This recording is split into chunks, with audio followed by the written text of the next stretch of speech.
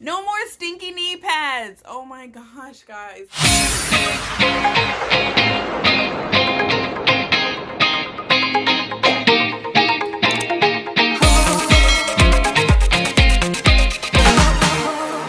Welcome back to my channel. Today we're going to talk about volleyball knee pads.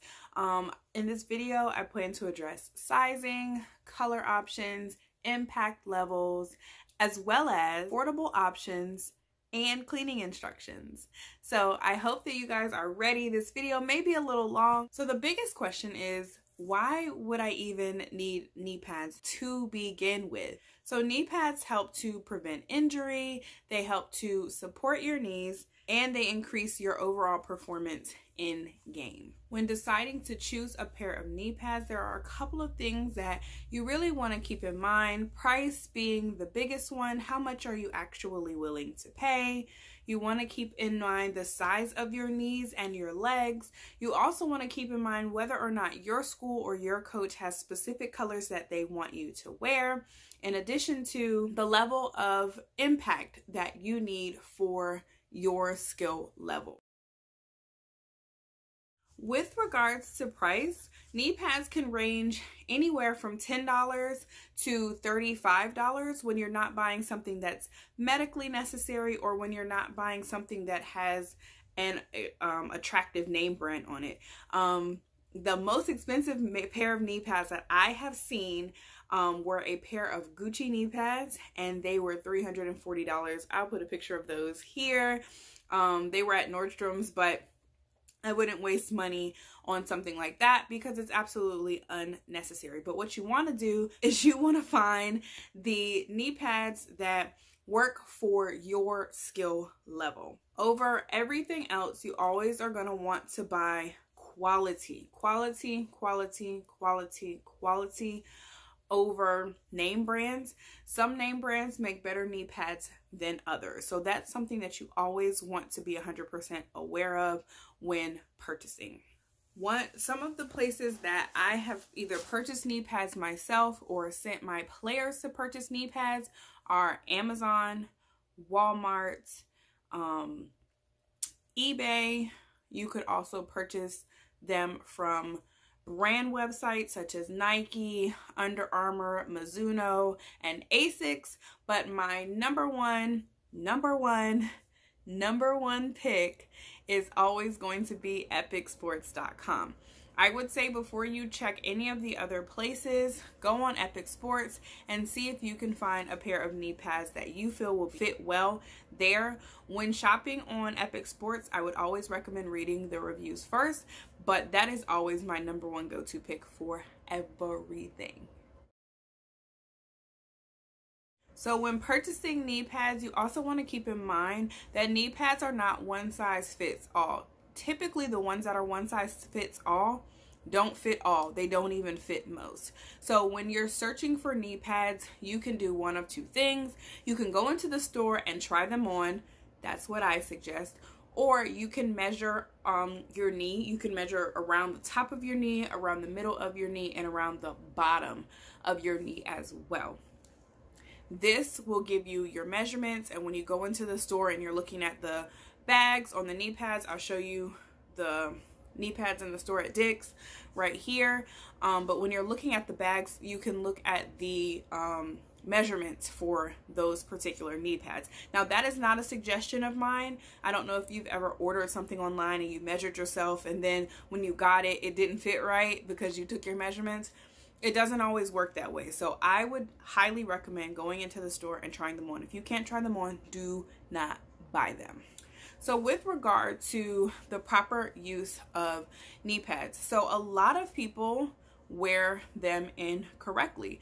Knee pads are to be worn just below the kneecap. That is how they're supposed to be worn, but depending on the type of knee pad you have, typically the thinner, shorter brands of knee pads are meant to be worn just under the kneecap, as shown here. So one of the other important things when searching for knee pads is what color am I going to get? Now there are some brands that offer an array of colors, but most brands are typically very minimal with the numbers of options that they offer. To find colored knee pads, if that's what you really want, my first option would be to type in Google and just write colored volleyball knee pads and see what you can come up with. I know that Nike does sell different color ones. I think Mizuno has some different color ones. Epic Sports has a lot of different color ones. Wilson brand makes some different color ones. Now, are they colors that you want? I don't know. But my suggestion is always to either go black or go white. With the white knee pads, they are typically more aesthetically pleasing if they're clean. And keeping white knee pads clean is like one of the hardest things in the world because let's face it, gym floors are disgusting. So a lot of times you will be on the gym floor, you'll slide, you just cleaned your knee pads, you get up and you're like, oh my gosh, they're dirty again. So I recommend black knee pads always and forever. While they may get dusty, they typically don't show dirt the way that a pair of white knee pads would. For myself, I suggest that my teams, and I will show you a couple of my teams here, wear black knee pads. Just because one of the things that I can't stand is when you take a team picture and everybody has their knee pads on, and you've got that one girl with the white knee pads that have the brown stains on them.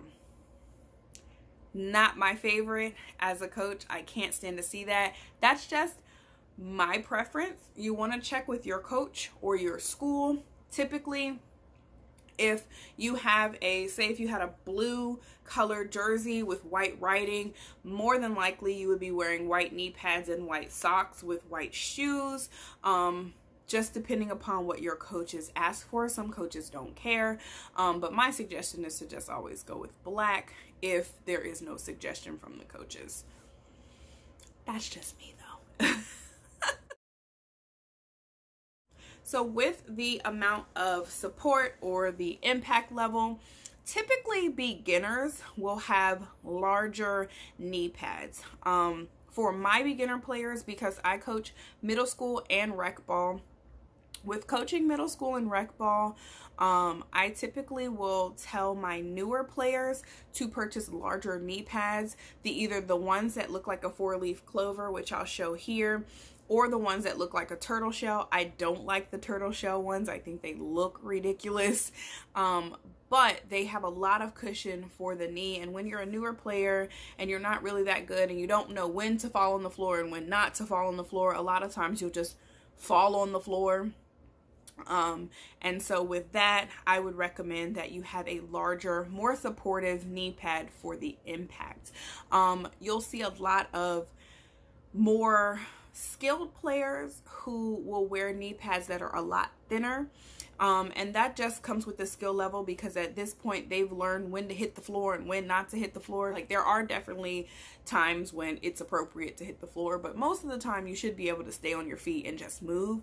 But aside from that, I know that some players don't even wear knee pads. Typically they're big players, middles, don't necessarily have to wear knee pads, but you know, it just is a personal choice whether or not to wear them. So, and finally, the thing that I wanted to just discuss with you is no more stinky knee pads. Oh my gosh, guys, no more stinky knee pads. So a couple of ways to keep your knee pads clean. The first way is to throw them in the washing machine. Put them in the washing machine on the gentle cycle in cold water in a bra bag with the rest of your volleyball stuff. Not only do you put detergent in there, but you want to get some white vinegar, okay? Put like maybe 3 or 4 capsules of white vinegar into that laundry load, and that will help to eliminate the odors that get stuck in your knee pads, okay? Now, when you dry those knee pads, do not put them in the dryer. The material that is inside of your knee pads doesn't react too well to heat. Now, if you have to put it in the dryer every once in a while, fine, but don't do it all the time. That's not an all the time thing.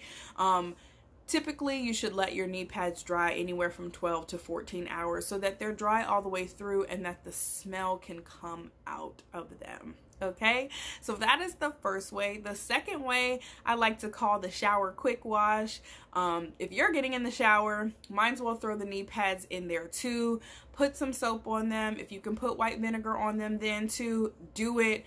Just put some soap in them, and while you're washing, just kind of squish through them and you'll see the dirt coming out of the knee pads. As you see the dirt coming out of the knee pads, keep squishing until it runs clear. When you're done with your shower, wring them out. Hang them to dry, again, for about 12 to 14 hours. And then the final way, or you could also do that in the sink. You could do that very same method in the sink with a little bit of white vinegar, soap, and water. You don't even have to use regular soap. You can use dish detergent. That's fine as well. A little bit of dish detergent and some white vinegar. Put them in the sink, wring them through until they run clean, and then hang them to dry.